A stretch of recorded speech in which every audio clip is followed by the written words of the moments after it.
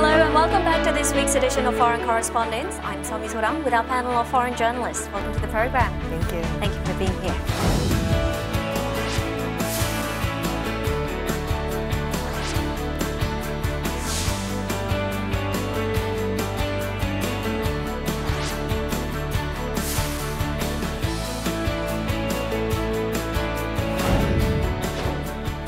Tis the season of summits these days, with a series leading up to the Kim-Trump meeting to be followed by even more afterwards. So how busy have you been in reporting these summits? It's been quite busy. The last week, I think we are now more focusing on this particular summit and narrowing down what the issues are that are going to be discussed and the gap between North Korea and the U.S. position on denuclearization. Okay. And Elise? Yeah, so a lot of the conversations leading into this summit now have really been about expectation setting, right? And what the Trump administration is going to concede, if anything, what's going to happen next. Right. We expect a flurry of diplomacy coming out of this summit, and so there's already talk about Pompeo going to China and Pompeo coming to South Korea eventually as well. So we're already kind of looking ahead. Okay, and Lena? Yeah, I mean, same. When I came here, I've only been here for 3 months. I expected that this week I'd be busy with the local elections in South Korea. I did not think I'd be in Singapore watching nuclear diplomacy. Okay. All right, from summit agenda and location to security and protocol, all that's related to the Kim-Trump meeting is a newsworthy topic. But the most central of them all, undoubtedly, is denuclearization. So this week on Foreign Correspondents, our topic is Pyongyang's denuclearization scenario.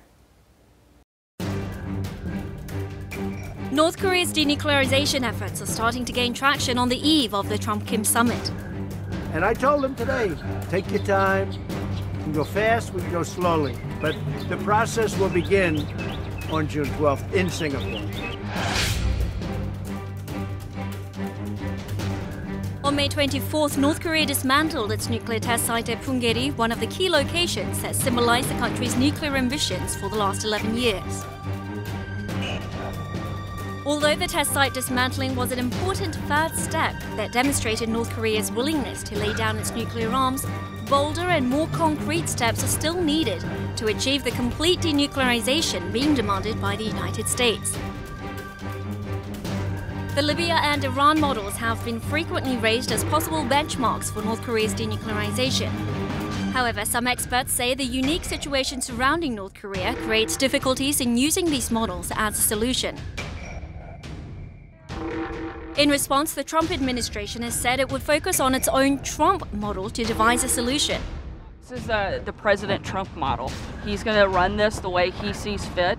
We're 100% confident, as we've said many times before, and as we all know that you're aware, he's the best negotiator. North Korea stands to receive many benefits if it carries through on its promise to completely denuclearize. Secretary of State Mike Pompeo has promised to guarantee the North Korean regime's security as a reward for complete denuclearization. Many conversations have been had about how we might proceed, what the path might be forward, so that we can achieve both the denuclearization that the world demands of North Korea and the security assurances that would be required for them to allow us to. The costs associated with denuclearization and economic aid measures to North Korea are also important issues that need to be discussed. On June 1st, President Trump named South Korea as the key player to lead the efforts in providing economic aid to North Korea, suggesting that Seoul's government will shoulder the largest burden of the reward portion of North Korea's denuclearization costs. I don't think the United States is going to have to spend. I think South Korea will do it. In this week's edition of Foreign Correspondents, we sit down with a panel of journalists to discuss North Korea's denuclearization process and the various different scenarios that could play out.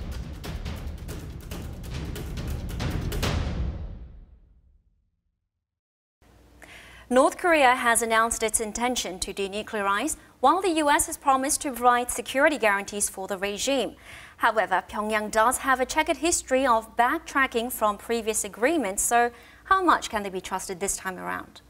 That's the big question. The Trump administration continues to say that the model that will be followed for denuclearization will be unlike any in the past, where sanctions and relief was given for promises of dismantlement of nuclear facilities. But it is unclear what this model will be and to what extent the Trump administration is willing to compromise to get North Korea to agree to some level of denuclearization. The Trump administration wants North Korea to completely and irreversibly end its nuclear program. North Korea wants a more measured and long-term process where they get some sanctions relief for some early types of concessions from their side. And so we don't know what that final deal will look like, and there's been message discipline on both sides. There's been less attacks coming from both sides, and the U.S. has been indicating a little bit more flexibility in its position. Okay, and Lena, what's your opinion? I think key point with the denuclearization effort is going to be about irreversibility and verifiability, right? Because the Trump administration says eventually they want a complete abolition of nukes in North Korea, and they want it to be irreversible so they can never build it back, and they want it to be verified by international inspectors. All of these things are very difficult to achieve because nobody actually knows how many nuclear facilities North Korea has. There's a few known ones. They've dismantled one, well, maybe two. We don't know where any of the other ones are. It's completely possible that they're hiding them in various places around the country. And unlike in Iran and Libya, for instance, where it was very obvious where the nuclear facilities were and international inspectors had access to these places, we haven't had that kind of access in North Korea. Right, okay, so continuing on from Lena's response, as the first step towards denuclearization, Pyongyang dismantled its Punggye-ri nuclear test ground. Do you believe this was carried out in that complete, irreversible manner?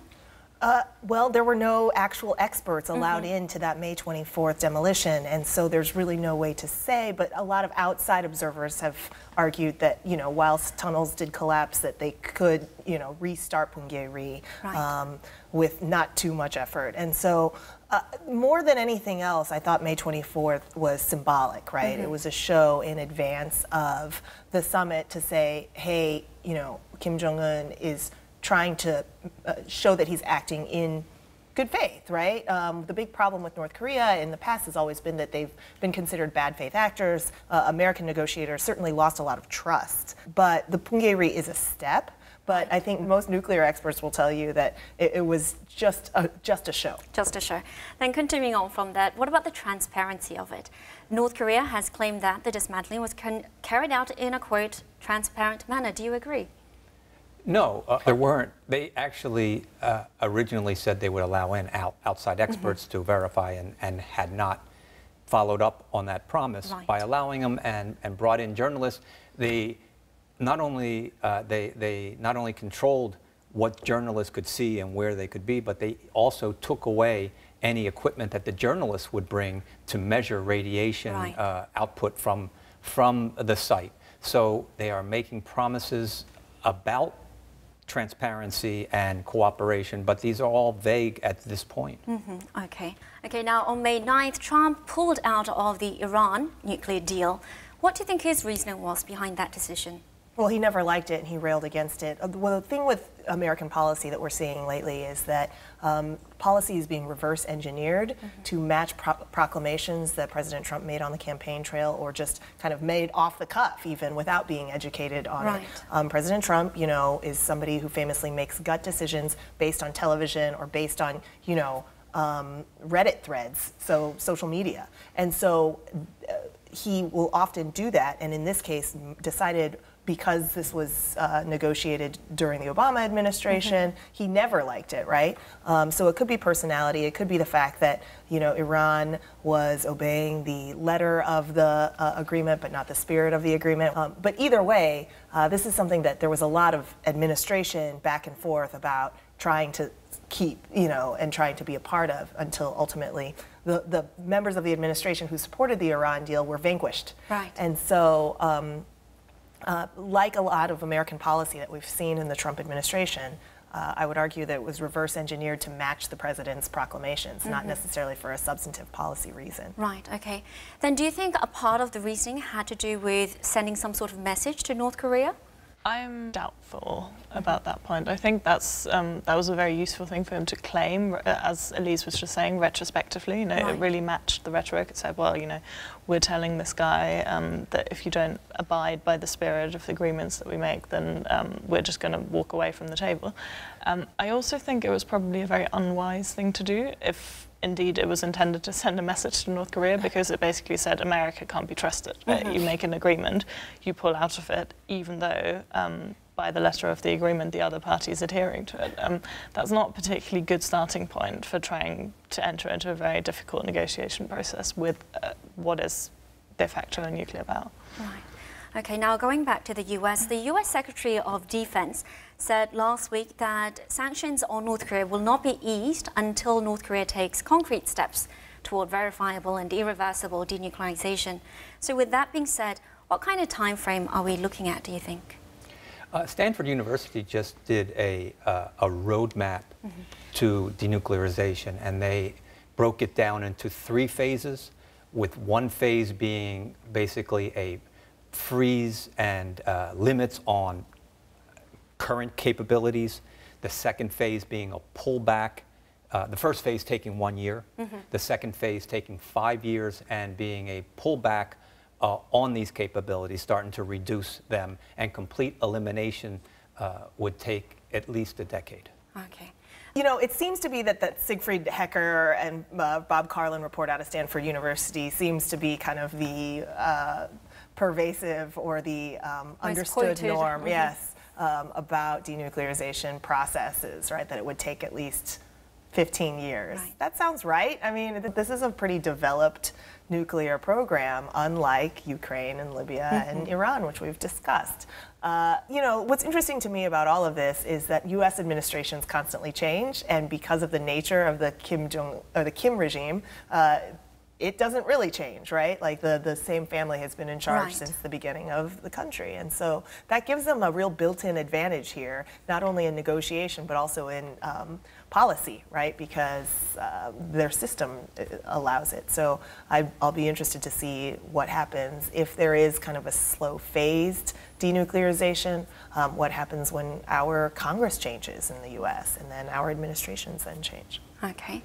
Now, another sticking point that must be addressed is where the nuclear weapons will be dismantled. Will it be within Pyongyang, transported to the US, as John Bolton suggested, or a third country? What's your take? Past experience with countries like Ukraine, their nuclear weapons were shipped to Russia. It's hard to say if North Korea would agree to dismantle and ship out all of its nuclear weapons. There has been speculation that that will be the next big demonstration of North Korea's commitment, that the Kim government will offer up a number of its nuclear warheads to be sent out or dismantled.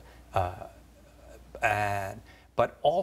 there's also concern, or there has been perceived reservation on Pyongyang's side, in that they don't want the world to know exactly how developed they are on their nuclear program, and so by giving out any of these nuclear warheads, they would give outside inspectors the opportunity to see, you know, exactly what these devices are, how effective they are, what the range are. Elena? I think that's right. I mean, there's a tension there between the North's intention to show their goodwill and say, look, we're serious about this dismantlement, and their desire to maybe hang on to some sense of mystery about how far they've actually got and how well developed their nuclear program is. I think in terms of countries, there's some talk, some of the people I've spoken to seem to think that Europe was a more likely place for them to ship them out, so not directly to America, because that would be seen as too much of a concession, but maybe to somewhere like France, where there's a large number of nuclear scientists who can look at these things and sort of assess exactly how far they've got and how much of a concession the shipment represents in any particular case. So I think that could happen. I mean, you never know. All right. Now let's move on to the economics of denuclearization. It's been said that it will cost up to billions, if not tens of billions of US dollars to denuclearize North Korea. Who do you think will end up paying for this bill? President Trump says he's just going to send the bill over to South Korea and Japan, right? Which was a really interesting throwaway comment. But I don't think that's necessarily going to be the case. I still argue that whatever the cost of the denuclearization process, it's still much, much cheaper and less catastrophic than any sort of military option, including even a bloody nose strike that was discussed last fall, right? Because even that would have had all sorts of incalculable consequences and cascading effects. Continuing on from that, the economic rewards or the economic aid to be given to North Korea, Trump has singled out, he hasn't singled out, but he mentioned South Korea, Japan, and China as the countries that will be leading the financial aids for North Korea. What's your take? I suspect South Korea has intentions to significantly invest and provide significant investment and assistance in North Korea to improve economically. Both countries also, I do think, see investment in North Korea as profitable to their own countries and their own companies. If you can lower the barriers to trade, there'd be a lot more flow of investment from South Korean companies, particularly who are interested in the low wages in North Korea, and with Chinese companies that are already or have been already invested in North Korea. Okay, so let's now take a look at the three countries, Japan, China, and South Korea in turn. How will giving financial aid to North Korea affect the South Korean economy? I think it depends very much on what form that financial aid takes. So in the past, people have always advised against giving actual aid, lump sum money to North Korea, because the government is very practiced in just putting that away somewhere in their coffers and it not actually entering the economic cycle in a way that benefits anybody other than the immediate ruling elite.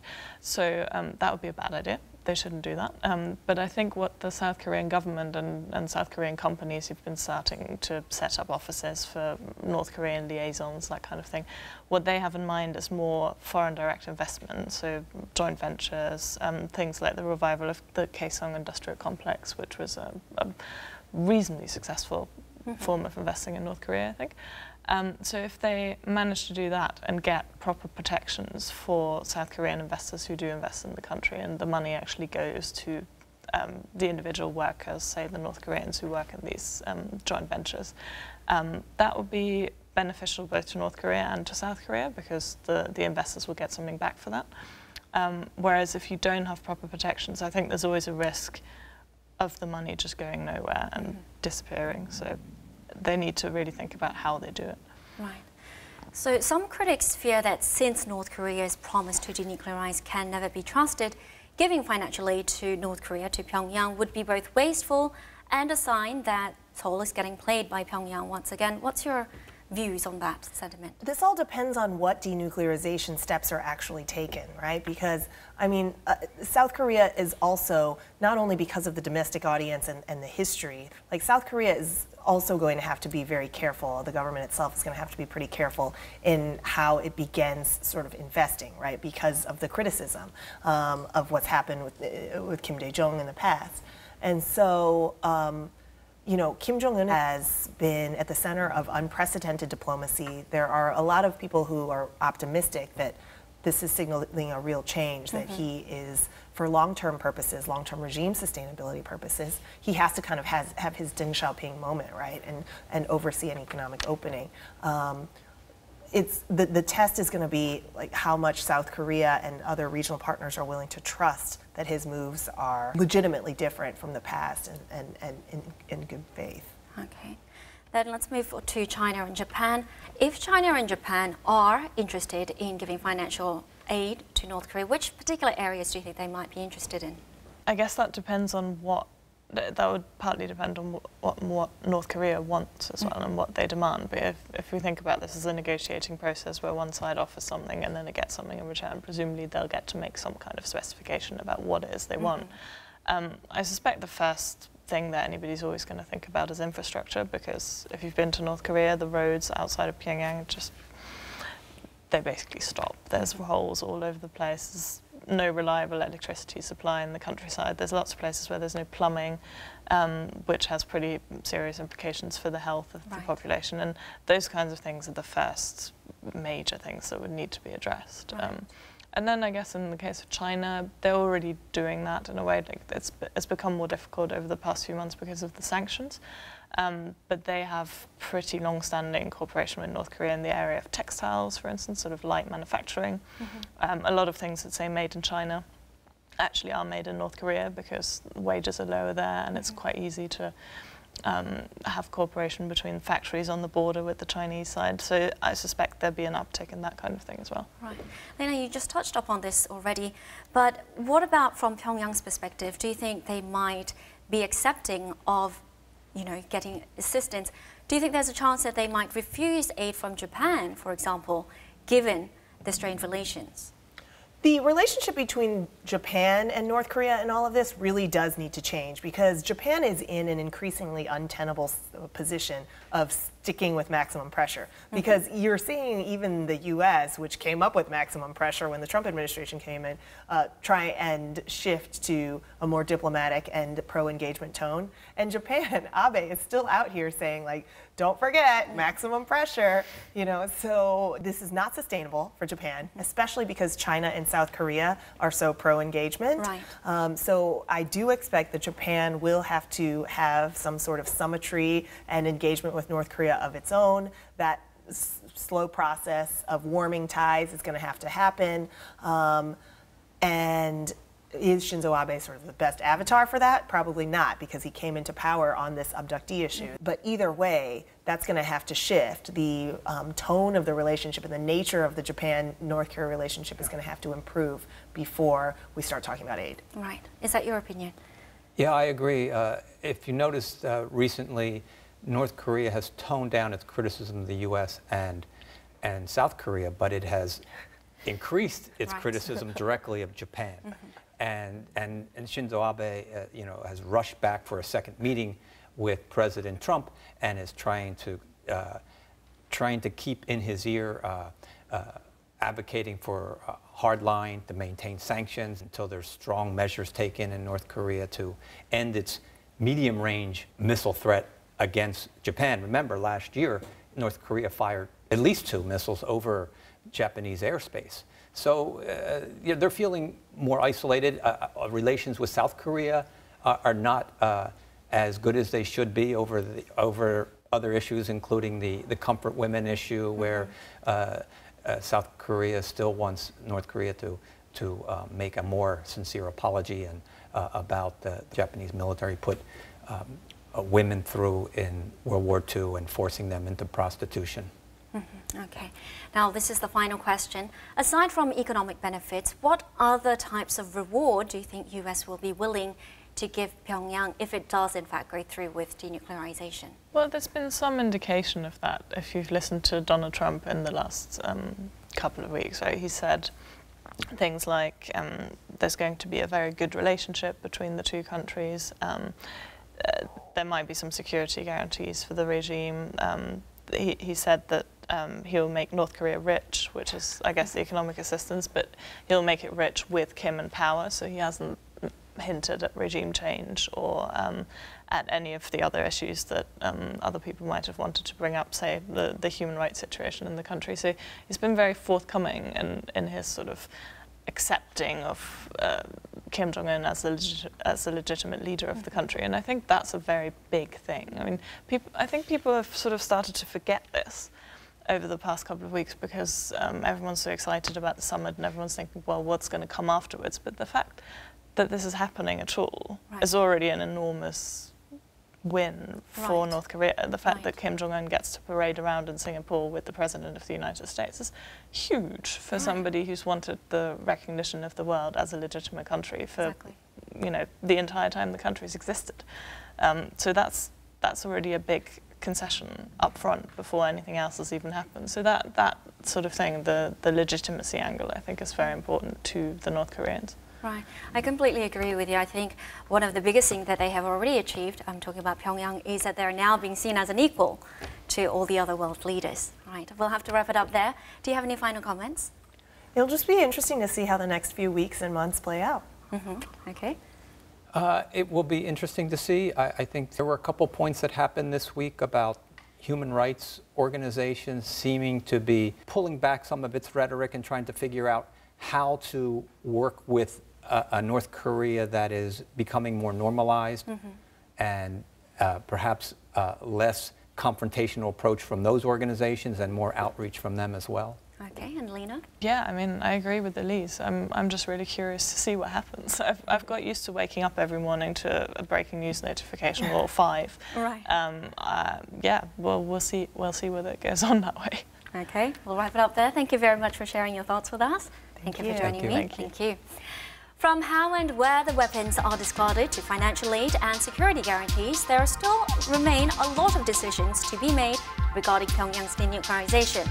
And while there is no single perfect answer, hopefully the two Koreas and regional powers can all come together to bring about a feasible solution acceptable to all. That's all the time we have for today. Thank you for tuning in, and goodbye.